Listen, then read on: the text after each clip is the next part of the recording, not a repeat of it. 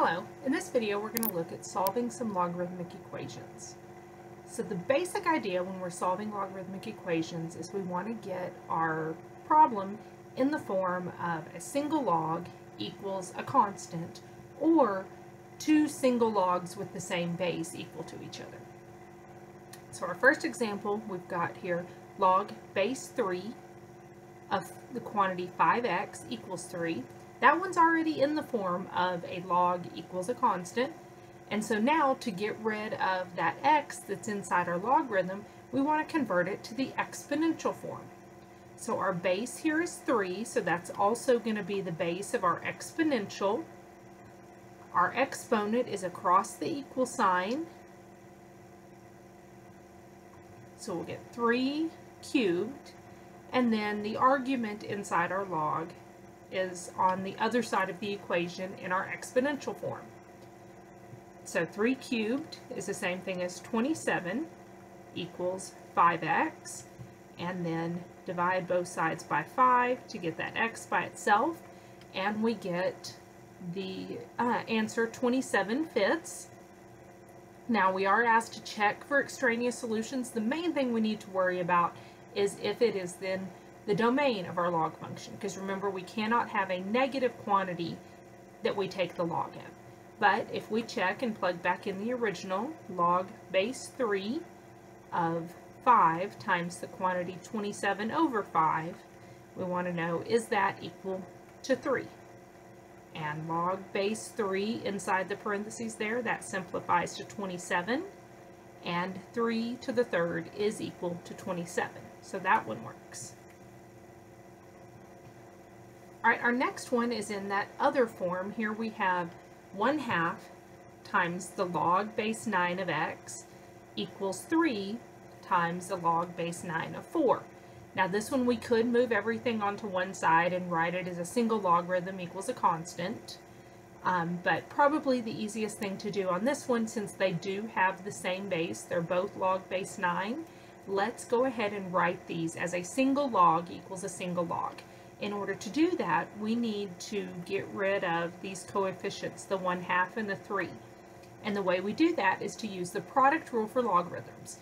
Remember, we have that the log base b of x to a power is the same thing as that power times log base b of x. Well, we're actually going to go backwards on that.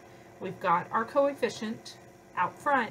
We're going to write it in the power form. So instead of writing this as 1/2 times the log, we're going to do log base 9 of x to the 1/2. And then the same thing on the right hand side, we're going to write that as log base 9 of 4 cubed. Now we have these two logarithms that are equal to each other. We can think of these as backwards. We have solved exponential equations that we get in the form of a to the x equals a to the y, tells us that x has to equal y. Well, that actually works the other way as well. And so we can think of this as the two exponents in a base 9. Well, an exponential base 9 and a logarithm base 9 are inverse operations. That's like multiplying by 5 and dividing by 5. They undo each other. And so this left-hand side is going to simplify to just what's inside that argument, x to the 1/2, and the same thing on the right, what's inside the argument is 4 to the third. And go ahead and simplify that. 4 to the third is equal to 64, and then to get that x by itself, it's raised to the 1/2, so we need to square both sides to get that x by itself, and 64 squared is equal to 4,096, and we can check that by plugging in the original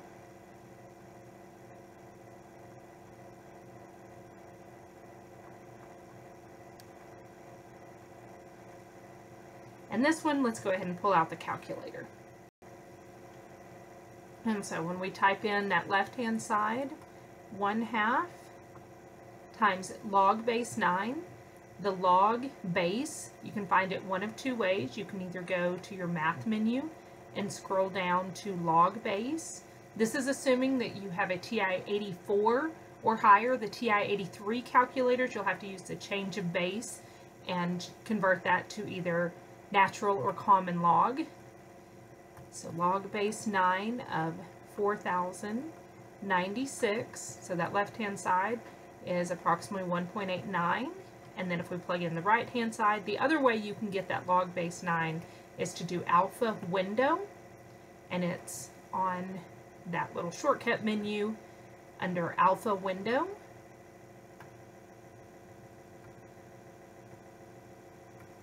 And the right-hand side there is 3 times log base 9 of 4, and we do see that we get the same number on both sides, and so we have that one checked. All right, our next example, we have log of x plus log of x plus 9 equals 1. Now we need to get this written in one of the two forms that we did on the previous two examples. We either need to get it where we can raise both sides to the same power, so we've got a log with the same base, or we need to get it in a form that we can convert to that exponential form of the equation. And this one I think is going to be easier because of that 1. We're not going to be able to get it with just the two logs equal to each other, so let's go ahead and combine the left-hand side. Remember, if we have log base b of m plus log base b of n, we can write that using the product rule for logs as log base b of the product m times n. So here we can write this as common log of x times x plus 9, still equal to 1 on the other side. Now we have this in the form where we started the first example, so we're ready to convert this to the exponential form.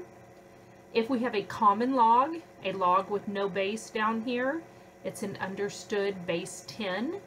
So our base here is going to be 10, and then we go across the equal sign to get our exponent, and then circle back around to get the other side of the equation. So we get 10 to the first equals what's inside that logarithm, x times x plus 9. And what we have here is a quadratic equation, so we can solve it using any of the methods that we have for quadratics. So let's distribute that x. We can go ahead and subtract 10 from both sides, or we could complete the square, but this one will factor, and that'll probably be the quickest, most efficient route. So if we factor x squared plus 9x minus 10, that's going to be x plus 10, x minus 1. And so we get two possible solutions, x equal negative 10 and x equal positive 1. We do need to check those. And the main thing that we are looking for is our x value in the domain. So log of negative 10 plus log of negative 10 plus 9 equals 1. Well, log of negative 10 and log of negative 10 plus 9 are both undefined. And they're undefined because we cannot take a log of a negative number. And then this one simplifies to a negative 1. We cannot take a log of a negative number, and so we're going to have to throw negative 10 out. And if we try log of 1 plus log of 1 plus 9 equals 10, we can use our calculator again. Common log, we don't need the base, we can just use the button. Log of 1 plus log of 1 plus 9 does simplify to 1. So our answer is just x equals 1 there. Alright, here we've got to do a little bit of rearranging. We have log of 5x plus 3 equals 1 plus log of x minus 3. So in order to get these logs where we can combine them like we did in the previous one, we need to get them on the same side. So let's go ahead and subtract that log of x minus 3 from both sides. We're left with a 1 on the right hand side. Now remember, if we have a subtraction between our two logarithms, we can write that as log of the quotient. Numerator is what is the first argument, and our denominator is the second argument. And again, this is a common log, so it's an understood log base 10. So this is going to be 10 to the first equals that fraction. We do need to multiply both sides by the denominator so that we can solve this for x. When we distribute 10, we're going to get 10x minus 30 on the left. On the right, the x minus 3's are going to cancel, and we're going to have 5x plus 3. So if we subtract 5x from both sides and add 30, we get 5x equals 33, or x equals 33 divided by 5. We can check that on our calculator. Log of 5 times 33 over 5 on the left-hand side, and on the right-hand side we get 1 plus log of 33 over 5 minus 3.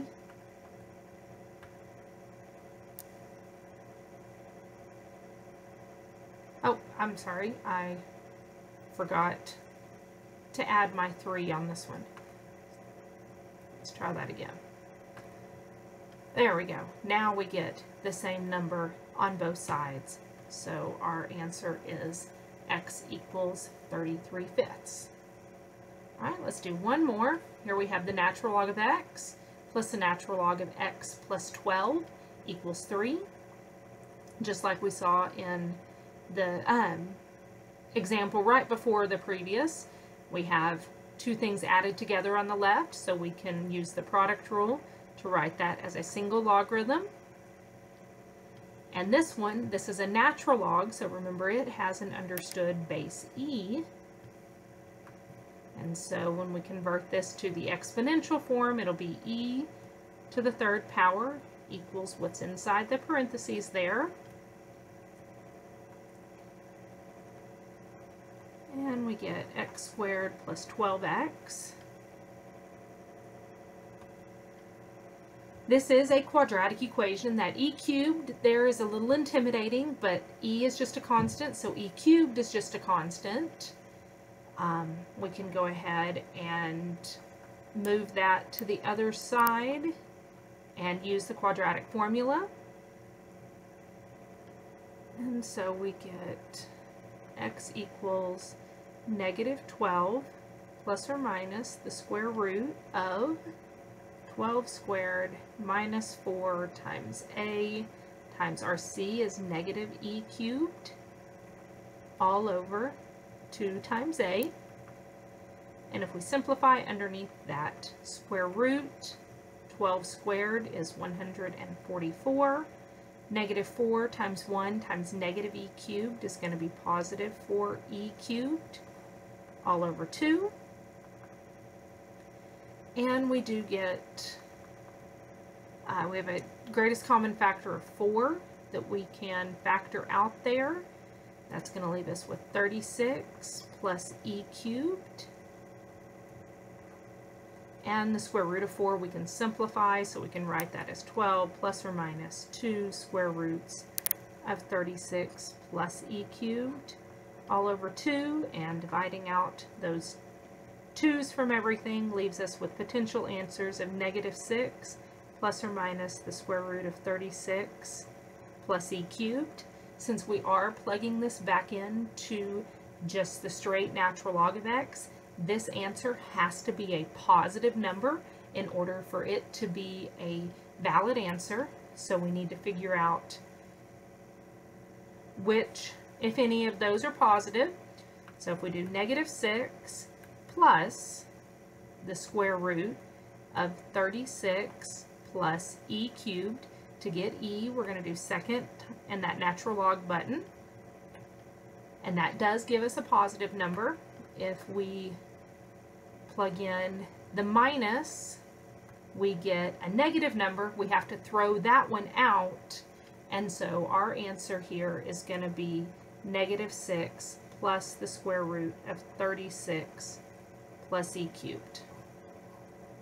All right, I'll see you guys next time.